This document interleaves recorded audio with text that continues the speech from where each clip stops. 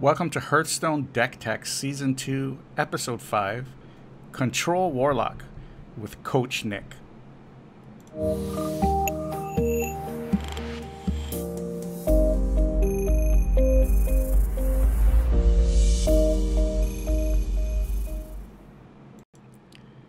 Half a day, everyone. Welcome to Season 2, Episode 5 of Hearthstone Deck Tech Podcast. I'm your host, Ken, and today I have a very special guest. I know for a lot of people who listen to the podcast, reaching Legend is one of the bigger questions and kind of obstacles that face a lot of players.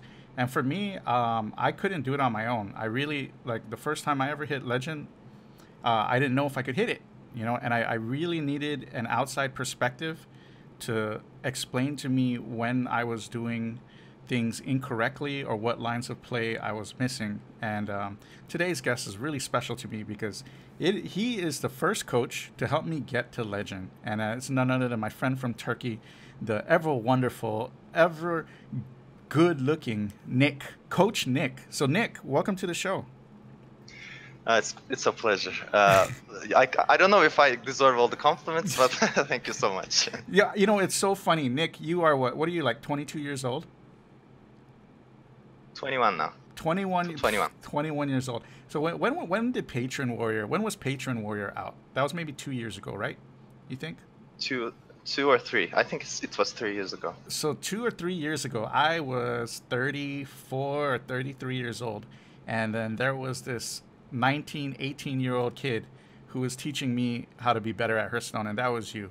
And I know we did, like, it was so funny because, you live in Turkey, and, we spent tons of time together playing Hearthstone and just going through lines of play, coaching me. And, with in my opinion, was just like one of the best decks ever created in Patron Warrior, and we had a great run. Definitely. We had a great run, and it was so enjoyable.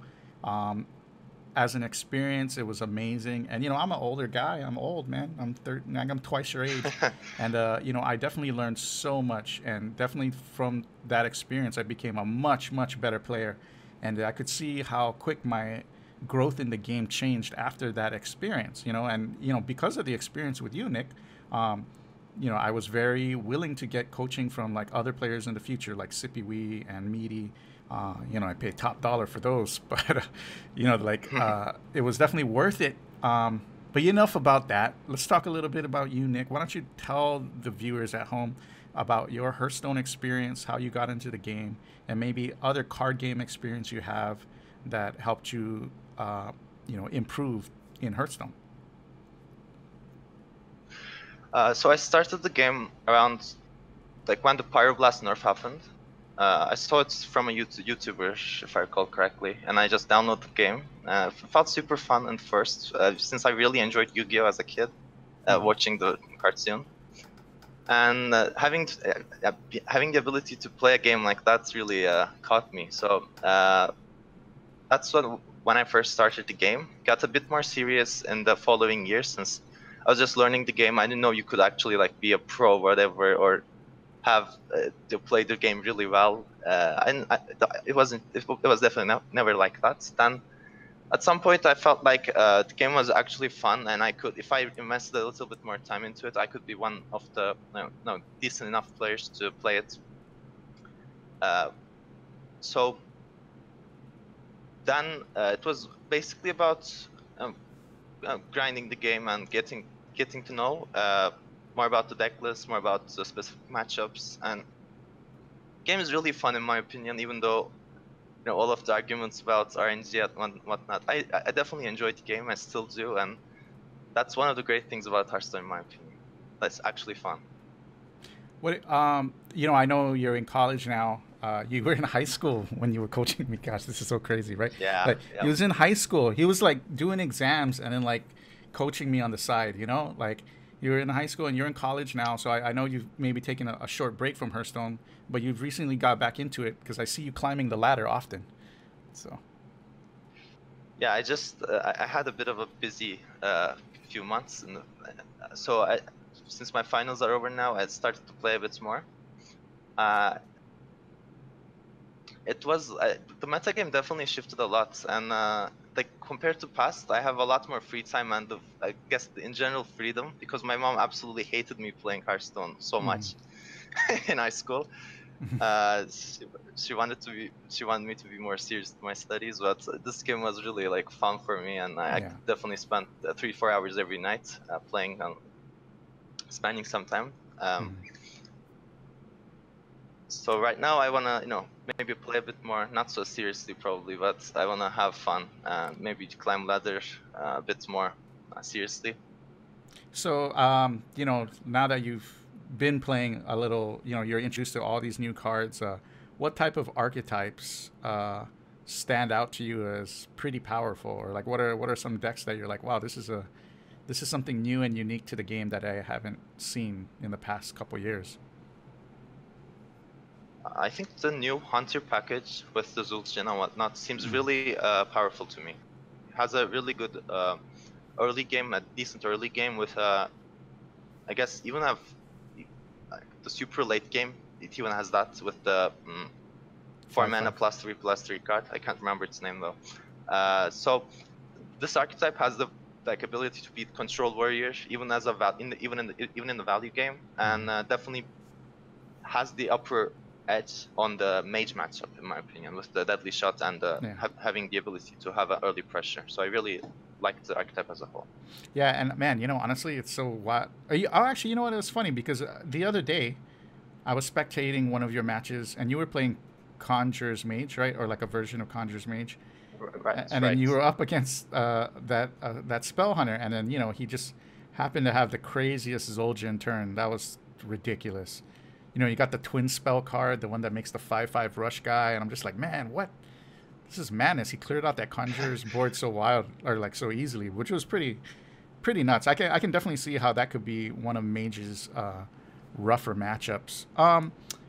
What is one of your proudest accomplishments or moments in Hearthstone, whether it be a ladder finish or developing a certain type of archetype or coaching somebody, whatever it may be? What was your proudest moment, you think? Proudest moment? I more than ladder, what I enjoy is playing in the open cups. And winning my first open cup was, I think, my proudest moment. It was a Zotac Cup, if I remember correctly, with around like 100 people. How many hours was that? I can't remember. Like, I started in the morning, ended right before lunch, so that's what I remember. So it was probably 4 to 5 hours. Wow. And I was playing this mage list that I created on my own. It was after CVG, I think, with the Echo of Medivh, the 4 mana card that gives you a copy of the minions. I played Molten Giants and whatnot. I had this perfect list, and winning the tournament with my own original list that no one else was playing. That was, I think, my proudest moment. That's awesome, man. You haven't entered any of the recent cups now that Specialist format is out and the changes to competitive Hearthstone? Yeah, well, I mean, I assume that you don't have 13 hours of your day to spare to play one cup. That's pretty much what the experience is. Yeah, you're looking like 12 rounds of Hearthstone, and waiting around for an hour or whatever to play your next round. And only the winner goes. You know what I mean? You have to win the cup. Like, you have to go 11-0 or whatever it is, 12-1, whatever to advance. It's ridiculous. I mean, it sounds like an awful format for the players. Like, if you losing in the first round should be as painful, if not more painful, than losing in the last round. After you spent 10 hours of your day and you just lose in the last game. Correct. That's That's my thoughts exactly. I was telling Meaty this when he was on a podcast a few weeks back, and we agreed, like, it's just it's not worth that time commitment, because even if you win, that's not even a guarantee that you make it to to Las Vegas or wherever the next open qualifier is, right? It's so crazy. I do like Specialist though. I think Specialist is interesting as a format, although I personally haven't played in any of that format yet. So, but. What was I going to ask you? Now that we're talking about the Grandmaster thing in general, were there any players that you, I don't know, idolize or look up to that you were surprised didn't make it into the Grandmasters? One of the players that I like watching the most is Asmodai. He is a streamer from Norway, not Sweden. He's a streamer from Norway, and I think he's one of the best players that does not compete in the tournaments. He just like he definitely has the ability to, but he just refuses to be a part of it. Since like he says that it takes up a lot of time and effort, and it's just not worth it in his opinion. And I would have definitely loved to see him there. He plays at a really high level of Hearthstone, and it's as a streamer he's also quite fun to watch him. Yeah, he's pretty creative I would have too. loved to watch. He has the long hair, right? He's got like long, kind of brownish blonde hair. Always wears a cap. Yeah, he's good. He's really good. Like I seen him finish like rank 1 many times. He's good. He's super good. I'm actually surprised he doesn't have he wasn't invited either. Yeah, he used to compete I think like a year or two ago. He played in a couple of tournaments. Yeah. And then he just stopped, I guess, like gradually just played less and less and doesn't play at all right now in tournament play. Yeah, I mean I'm guessing that his following on Twitch, is a better return on investment than putting in time into a tournament. Like it's just he already makes good content. He is a very fun guy to watch. So, and he's very good, a very strong player. What are 3 basic principles that players looking to improve should focus on in Hearthstone? Like, what are some 3 core concepts that any good Hearthstone player should know? I think the best advice I can give to someone who wants to get top legend as a finish, it should be to play, without any worries. Don't have like other things in your mind, because if you make one mistake that costs you a game every single time you sit to play, like a day you make one mistake that costs you the game just because you're tired or whatever, you have something on your mind. Over the month it adds up to 30 games, and I think it's the difference between like having a top 2000 finish and a top 200 finish. Yeah. If you just focus a bit more every single game, like if you don't make that one mistake that you just see right after you drop, you miss lethal by 1 damage, or it's just your combo doesn't work because it's 1 mana off or whatever that mistake may be. I think it adds up really quickly in the long run. That's true. That's true. One of the other things is like playing a deck list that you're actually familiar with the matchups. I think one of the best examples of this in the Hearthstone history is the Freeze Mage versus Patron Warrior matchup. If you as a Patron Warrior, if you go for the damage plan, if you like want to kill your opponent as quickly as possible with raw things, you more often than not lost the game. But if you went for the armor plan, play your whirlwind effects with the armor smiths and go up to 30-40 armor, and don't draw as much as possible. So that would give you like over 80% win rates. Yeah. So yeah. Knowing your matchups is really important. Do you have any other tip or concept that people should know? One of the other things is that like don't switch up deck lists so much. I think this is pretty common advice from everybody, because like if you, as I've said, don't know your matchups as well. If you just like, let's play mage today a bit, tomorrow bit of control warriors, a bit of token druid. I mean, since you don't know the deck list so well, what to tech versus certain meta, when you oppose certain meta picks a lot more often than not the others. So if you don't know these ins and outs of your deck, then your win rate will drop significantly. So having a deck that you like, a good deck that you like, is a very important thing in climbing, in my opinion. So on that note, do you recommend like one deck only, or would you play 2 like different type of archetypes, like a aggressive deck and then maybe like a combo deck, or like a control deck if you're queuing into consistent anti-aggro matchups, or just one deck and just flat out try to learn that deck as best you can, even its bad matchups? I guess like having more options is always a good thing, right? If you know how to play them at least a basic level, how I play, like who's the beatdown sort of level. If you know like what to do in general, having a counter matchup for other archetypes is always a good thing. But if you know, like if you're pretty new to the game, having a a bit of an easier deck to master is always one of the things that you should do in any game, I guess. Like having the basics down with a easier deck that you know by heart is always the good approach to climbing. So I know that you've brought a special deck list for us, and I know it's special because I definitely don't see anybody playing this archetype right now. But before we get into that deck in particular, I wanted to know your thoughts on deck building in general. Like, how do you go about with the deck building process? Do you decide on a meta that you want to focus and exploit, or do you just decide on a card or a concept that you really like and try to tweak it? What do you do? How do you start off with building a deck from scratch? One of the biggest struggles that I had when I started playing Hearthstone was that I didn't have many cards. Since I was in high school, didn't have the money to buy packs, or I didn't have a full collection. So I had to do with what I had in my hand, and this I think taught me a lot about deck building in general. With whatever you have in your hand, you try to make a decent deck and try to climb with that.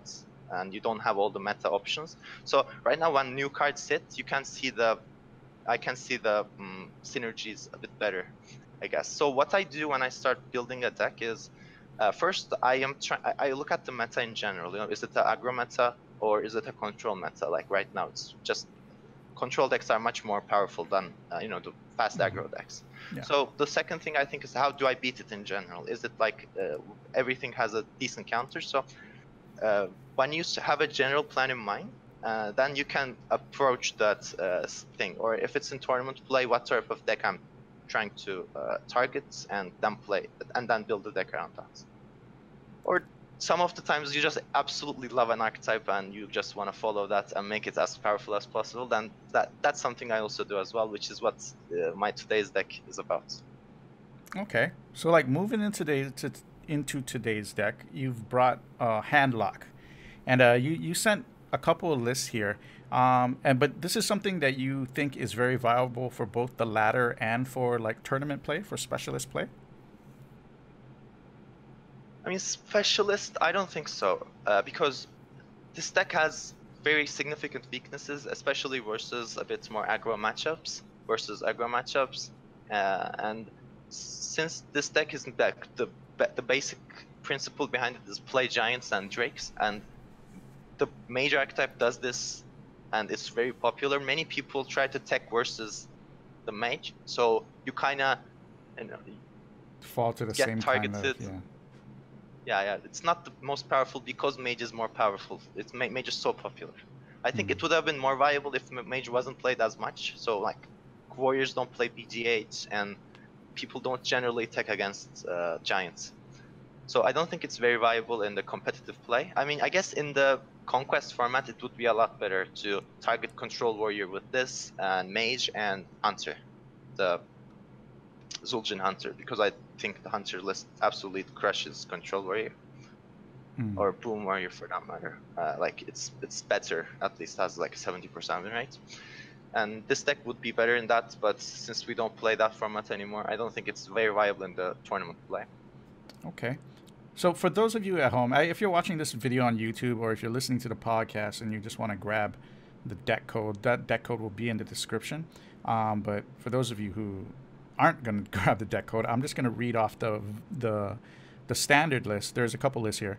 The standard list has 2 Mortal Coils, 1 Acidic Swamp Ooze, 2 Doomsayers, 1 Plot Twist, 2 Sunfury Protectors, 1 Earthen Ring Farseer, 2 Shadowbolts, 2 Hellfires, 1 Shadowflame, 1 Spellbreaker, 2 Twilight Drakes, 2 Rotten Applebaums, 1 Zilliax, 2 Aranasi Broodmother, 2 Siphon Souls, 1 Lord Godfrey, 2 Twisting Nethers, 1 Lord Jaraxxus, and 2 Mountain Giants. And, looking at this, just right off the bat, there are like 3 huge things that stick out to me, which I really, really love already. Like, number one, it's Handlock, right? You got the Mountain Giant synergy, and you have Twilight Drakes, but then you also have Lord Jaraxxus, which is a legendary Warlock card that You know, I really haven't seen a lot of Lord Jaraxxus in a long time, ever since Gul'dan has kind of come out, Yeah. right? So it's really nice to see that. And I love the amount of healing in the deck, like the double Applebaum, the Zilliax, the Broodmother. I mean, that is what I'm talking about, man. I like it. Can you tell us a little bit about what you want to target with this deck and what you don't want to see? So this deck had when I first started building this deck, I thought like I really enjoy playing the Giants Mage list, but Giant Mage list has absolutely no removal for the early game decks. So when a hunter when you face a hunter, it usually destroys you because by you reach turn time, by the time you reach turn 4, you're usually dead. So what I wanted to do was like build a deck list with more board removal and more healing. So I would be better versus the early game archetypes. But this deck I think has the advantage of having a better win percentage than Mage versus aggro decks, which I think like versus Shaman it's really favored. Shaman very rarely wins versus this deck. How about versus a Control Warrior? Like I know you were saying that Mage or Control Warrior kind of target. Well, no, doesn't Mage beat Control Warrior? It does, definitely does. It does very decisively, I would say. Like Warrior has very few chances to actually come back if they don't have that early game, like 2, 3, 4 combo with the like getting you down to 10 health and bombing you down. Usually, that's the only way they win, from what I've seen. This deck also beats Warrior, especially if you tech in a bit more Warrior-specific cards. If you see a lot of that, which is one of the like I use. I don't like Watson Applebaums versus Warrior. The Faceless Manipulators are much better in that matchup, so I tend to play that way in the Warrior matchup. What do you copy with the Manipulators, the Faceless Manipulators, in that matchup? I mean, it's always a good idea to get a Giant on 4 and then Faceless on 5, which is usually unbeatable versus Warrior. They don't have that fast of an answer to that. If they don't get the shield slams, that's a win condition on its own. And other than that, usually Jaraxxus wins the game on itself versus Warrior. So when you get a bit low, it's always a good idea to faceless your opponent's Zilliax minion, whatever he merges magnetics into with the Zilliax. If you copy that, you get a lot of heal. And Jaraxxus' 6/6 are usually unbeatable versus Warrior, if you have that. I noticed that there's a augmented Elec in that Control Warrior focus list. Is that just for the Elysiana, or what do you use the Elec with? Oh, it's Elec. Elec is usually comboed with Plot Twist. When you shuffle your hand into your deck, it shuffles another one, so you get a thicker deck list deck. So it's great versus Warrior for cheap price. So that okay. Sorry, I don't want to interrupt, but Plot Twist is a card that I love because it just reminds me a lot of Magic: The Gathering and like Brainstorm or typical hand manipulation effects, right? But this is such a difficult card to use. So, like, can you give maybe the listeners at home some advice on when or where, like, what situations to look around when you decide to play a Plot Twist? So Plot Twist's main usage is, I think, not for the Elec combo to get a bigger deck list, but it also has the ability to, refresh your hand where you don't get your Giants or Drakes on maybe turn 4, turn 5 or 6. It definitely helps with that to get a fresh hand with more threats, especially versus Mage. It's quite powerful in the Mage matchup because once you run out of threats, they just play something and another, and at some point your removals are over and they just swamp the board and win. So this is quite effective versus Mage to refresh your hand. It also helps with healing with Aranasi Broodmother, and when you draw them, you just don't want to play them for 6 mana, and when you refresh and get them once more, draw them once more, it's just 4 more heal. If you're in a desperate situation, it also helps with that. And I guess in general, versus aggro, for 2 mana, finding after you run out of removals in your hand, just getting a fresh set of removals usually means that you win the matchup, because they just don't have that much Fuel. juice in the deck. I see. I see.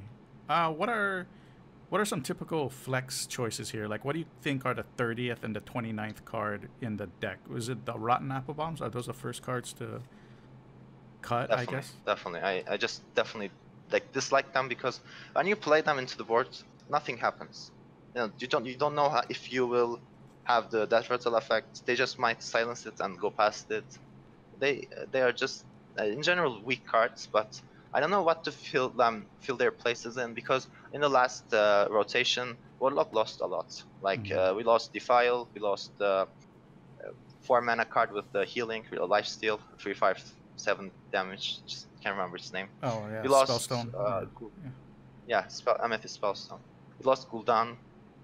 A lot, like it was lost. So this deck needs something to heal and pass the turns 5-6. So the Rotten Applebombs was the only choice that I thought of, but it's definitely not a good card in my opinion. Like if in the next expansion, I definitely want to cut these out and replace them with something that will hopefully help this archetype. Man, I really like Aranasi Broodmother. Like, I think that card is underrated. Like, maybe it doesn't have enough support yet in the Warlock class, but I think that card is on the verge of just being extremely good. Like, the heal for 4 is always relevant, and with like you said, plot twist, and hopefully other mechanics in the future, I think it's gonna be a great card. Actually, I don't know. Definitely, it's going to be viable, if not one of the good cards of Warlock. Mainly because like you don't have to pay the mana for the healing. Yep. Strong. That's quite great in my opinion, as this card goes.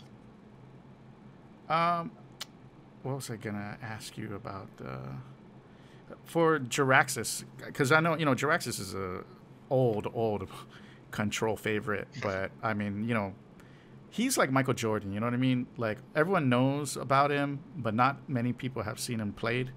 And, he just came out of retirement. He's back in this deck. Like, what are some pointers that you can give new players who probably haven't messed around with Jaraxxus enough? Like, when should you play this aggressively? Like, even if you're at 30 life, what matchups should you decide to just go like, well, I need my Jaraxxus out now to make my hero power, and what matchup should you be very cautious about playing it and playing it very late? I think Jaraxxus is mainly in this deck to have the late game juice going with the 6/6s, and versus a warrior, you want to play this card in an early fashion. Maybe even like whenever you get 9 mana and it's in your hand, you play it, if the board is allowing you to, unless your deck is like filled with 10 bombs or whatever. You want to play this in a warrior matchup fast, mainly because this card is like making you have the threats every single turn, because at some point warrior, if you don't play Jaraxxus in this deck list, warrior will win versus you, because you don't have enough threats to actually kill him if they respond to your early giants.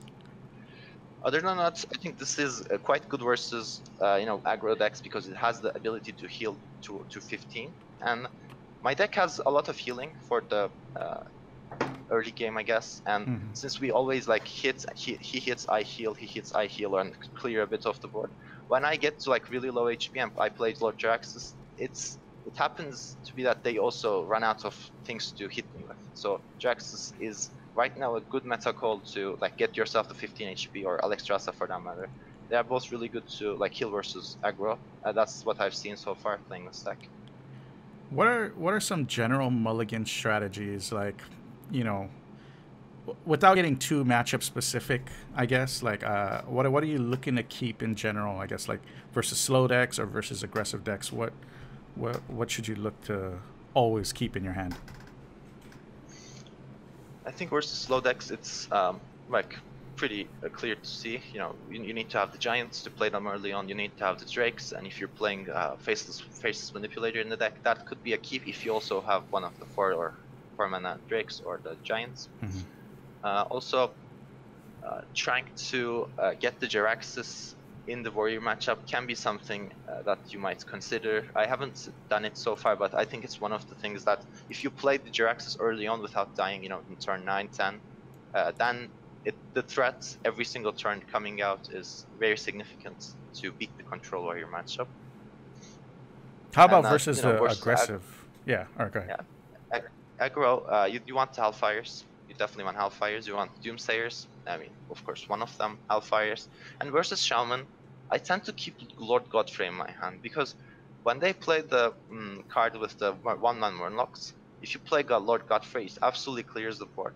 And usually that's when this deck, or in general, control decks loses versus Shaman, when they play that card that has a death rattle of 1-1 Murloc and then play Yeah.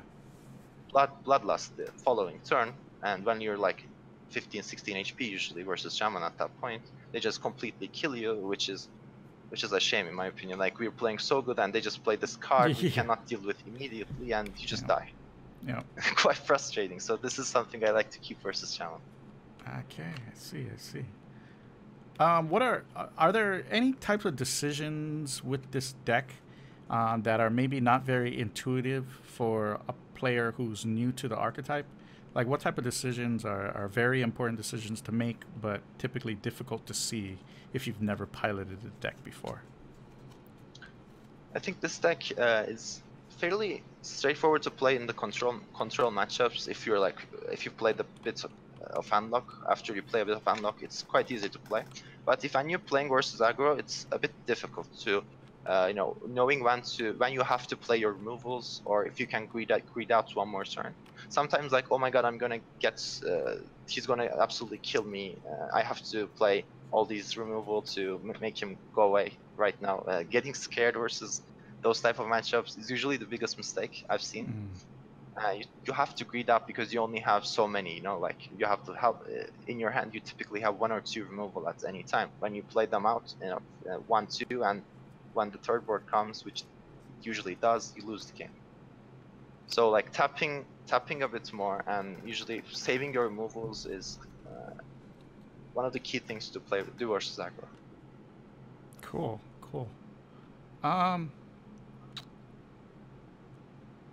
What was man, is there anything else you want to add about the deck list in particular?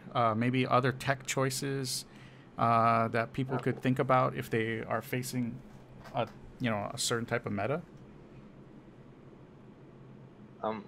I want to say, like, after the buffs hit, I think the Paladin aggro archetype will be one of the strong forces because it will beat Hunter probably if what I predict is correct. It will beat Hunter, it will beat Mage. So Paladins will get more and more, and I think this deck does a really good job versus the Paladin matchup. So after the buffs hit, I think this is a deck to play to beat Paladin if they are like completely swamping the ladder, because you don't auto lose any matchup with this deck. It's always a competitive game, even versus aggro, which is one of the deck's weaker matchups, like versus Hunter, versus Mech Hunter especially. This deck kind of gets crushed. I don't think I have like over 30% of a win rate because they just have these amazing threats early on, and then with the Poisonous and the 3-mana 2/2 guy, you just get destroyed at some point. Your giants don't stick, and they have consistent damage with the hero power, so it's a bit of a hard matchup. I think like when the Paladins get stronger, this deck will also become stronger. At least like when the what was the 6/6 epic with the secrets guy, when that was super popular? 6/6 epic? Yeah, 6/6 epic card from Paladin that brings secrets. From Mysterious Challenger. Yeah. The one that card was completely destroying everybody. I think Handlock was a great choice to play. Handlock was really powerful, and when Paladins become better, I think Handlock also becomes better because it usually absolutely crushes Paladins with Hellfires, Shadowflames, and many of the healing choices. I think we do beat Paladin. So I think this is a deck that can be much more popular after the nerfs. Not popular, but better, I guess. I don't think people will actually play this because we just don't have enough support right now to actually win games and have in general favorable matchups. We just Like this deck is good, but not great, and not great decks isn't usually played in Hearthstone. I see. One last question about the deck. Let's say you have Twilight Drake and Mountain Giant in the hand on turn 4. Which one do you play in, and why? And like what type of situations is there really a difference in deciding which one to play? I guess versus Warrior, you want to play the Drakes first because they usually have at least 1 removal, but they might not have 2 removal, and having the Giant is always better. Okay. Versus, I think, like Shaman, or if you really suspect that your opponent will have a silence, you might want to play the Giant, considering that is important in my opinion. And also versus Priest, Drakes are quite good, like at least historically always has been, because they don't have the 4 mana removal. Playing Drakes and maybe facelessing it can be powerful versus Priests, but you know, Priest is not being played right now a lot, and could be not so important. But yeah, considering silences and if your opponent has removal, these are the 2 tips I could give. Man, I'm so excited to play this deck. I really like I said, I really like Plot Twist. I think it's a cool card that maybe is a little difficult to pilot, but I think with this build, it's so straightforward, right? You want to just drop your 4, 5, 6 mana threats, and then, you know, spend the rest of the turns finding the removal to keep the board clear, or, you know, mitigate whatever incoming damage is. So I'm super excited to mess around with this. Yeah. What is your favorite archetype in Hearthstone ever? Oh, except for that mage I mentioned that was, you know, about Echo of Medivh, I absolutely love that deck. You know, it had the basic idea of having Molten Giants in your hand, anti-kill bots, and Echo of Medivh. Yeah. And playing after you get low, you just do this, Frost Nova the opponent, and play these giants and win the next turn. I absolutely love that, and absolutely nobody expected that. You know, everybody thought I was playing a freeze mage because I wasn't playing so many things. You know, I had secrets, card draws. I love that deck list, but since it was a bit of a short-term list, right after that Echo of Medivh went away after a few months. My favorite deck list, I would say, is Midrange Shaman. Midrange Shaman. Yes, it's also like long gone from the meta game. Sometimes I like look back and cry over it, but I loved like the story. But I'm forgetting card names. Which one? Flame Tank. Oh yeah. Flame Tank Totem, and in general, like playing these board-centric decks, which, you know, is about trading. Alakir is also a card I absolutely love. When this deck was viable, especially like around Naxxrama's time, you know, GVG, it was this deck was one of the best decks to play. It actually had like good matchups, and every pro was bringing it to the tournaments. You know, the World Championship, I think many people had some type of Alexis that reminded Midrange Shaman, which is, I think, like the only weakness it had was it had no real healing effects. Other than that, I love this deck. That had Zap-O-Matic too? I think that wasn't a card back then. Was it not? But Zap-O-Matic. The Windfury one? It's like 3/2 Windfury. It's a mech. Oh, right. It was after GVG. This was like this was before GVG, if I recall correctly. Like when the Undertakers, you play Undertakers, you play Nerdy Knights. Oh yeah. Okay. Zombie Chows. Oh, yeah. That's dark times of Hearthstone. Oh yeah. I'm trying to get that out of my memory, man. You know, I'm trying to like hide it away somewhere. You know, because oh gosh, Undertaker, holy cow! And remember when Undertaker was, like how crazy that card was. Jeez. That's man. What is your favorite card in Hearthstone? Like in all the years of Hearthstone, what is your favorite card? Oh, I never thought of this. Let me think. I like Savannah Highmane. I absolutely. You like to play double legends, right? Warrior. Yeah, absolutely. My favorite thing in Hearthstone. Playing Coin 705 and another 706. It was like. Which is, I think, one of the things that you can do right now versus like these decks that are when you're playing the Zul'jin Hunter, you can play 1 Savannah Highmane and then play the 4 mana card to like put 3 more in your deck. I think it definitely is really good versus Warrior, because Warriors right now may win, that may like make you run out of threats right now, and then fatigue you with the Elysiana. Yeah. Man, so I think this is something that you might take in just as a one-off in your Hunter deck.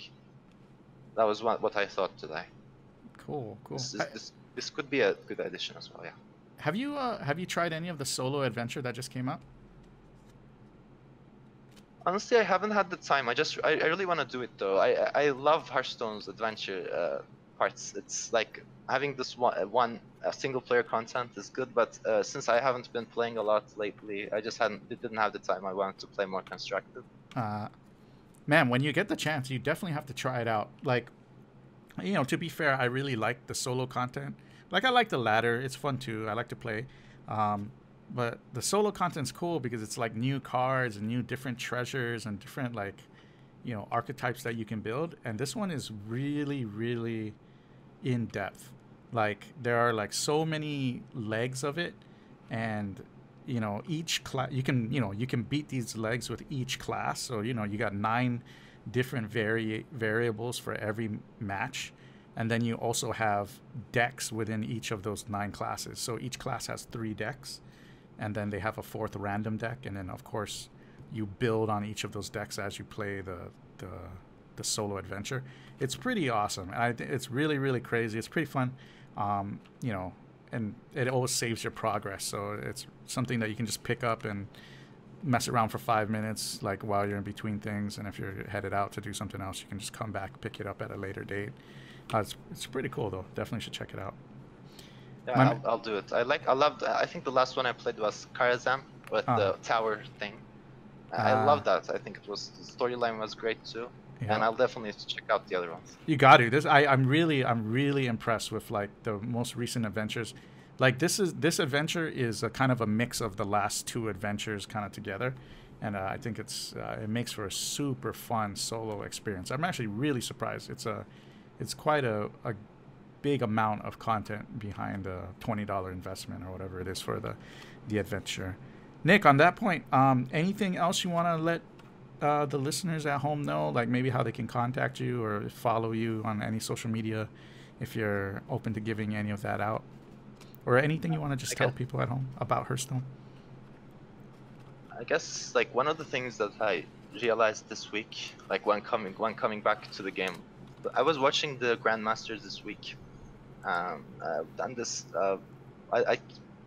Parsa, this New Zealand girl, she was playing, and chat was absolutely so sexist and toxic that like if that can't be a part of Hearthstone. This can't be like what our community is about, and I felt so disgusted by that, and like I don't know. I just wanted to say that, and you know, it's just.